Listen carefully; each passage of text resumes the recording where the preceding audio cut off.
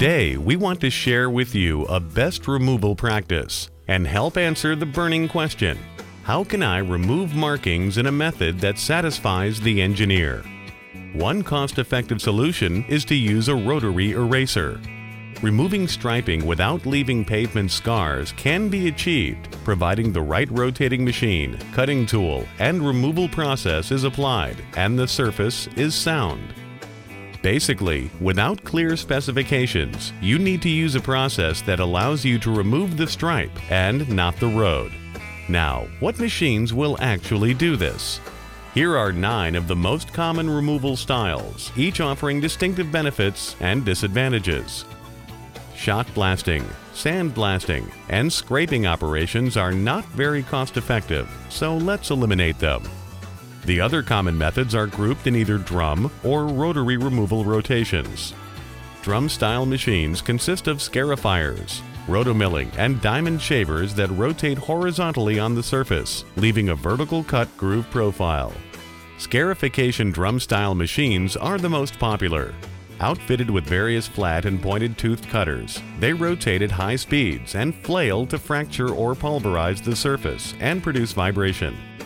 The selection of the appropriate cutters and their inline or offset spacing patterns and the rate of lineal travel determines the removal finish and cut depth range. The vertical rotating cutter drums can leave deep scars and cause ghost lines, especially on uneven soft surfaces. The rotation is the key to assuring smooth or rough surface finish edges, and a rotary method by water or dry erasing leaves a bevel-edge finish that satisfies most engineers' requirements. Ultra-high pressure water blasting is a rotary process where water is discharged through a nozzle at a high velocity used to remove stripes, often best when removing thin coatings on harder substrates. On thicker thermoplastic or thermoset durable markings, water will result in not just the removal of the high build marking, but the gradual erosion of the surface fines, binder, sealers, and pastes. And under prolonged exposure to water jetting, the coarse aggregate base will be undercut or undermined and washed away. Rotary erasers, on the other hand, is a term to describe a planetary rotation apparatus. An eraser leaves a bevel-edge surface profile without sharp edge grooves, with a rotation similar to ultra-high pressure water blast operations. The dry erasing method does not undermine or wash out the surface. Rotary rotation machines can leave anywhere from an SP2 to SP5 surface finish on asphalt and concrete. Rotary erasers such as the Smith X series can be used for walk-behind, ride-on, and truck-mounted applications. The Smith X3 rotary eraser can be outfitted in a variety of power choices and mounted on trucks or skid loaders. Adding a vacuum to the X series ports offers dust-free removal. In conclusion, rotary erasing meets most removal specifications and, when correctly tooled and operated, satisfies the engineer's requirements. Erasing with a vacuum leaves a smooth, bevel-edge, dust-free surface finish. Since the process works without water, new markings can be installed immediately following the removal operation. Erasers like the Smith X3 can fit most work trucks or skid loaders and work the way striping contractors do, with results that please the most finicky engineers. Erasing is a faster, easier, and more cost-effective method that everyone can afford, and consumable costs are negligible. The equipment can grow as your needs require by simply adding more components. Simply put, erasing is the solution to both the contractor and the engineer. For more information, please contact Smith Manufacturing at 1-800-653-9311 or visit removefaster.com.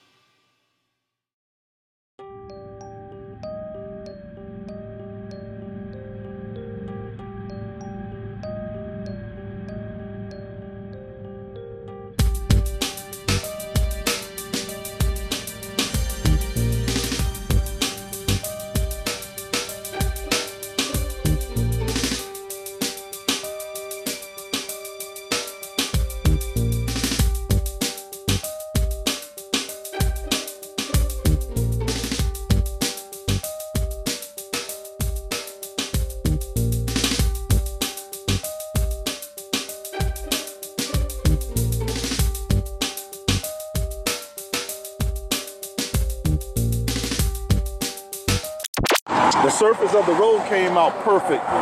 Due to the conditions of the asphalt, it's perfect. I mean, that's what you want, a smooth finish. That's very satisfying.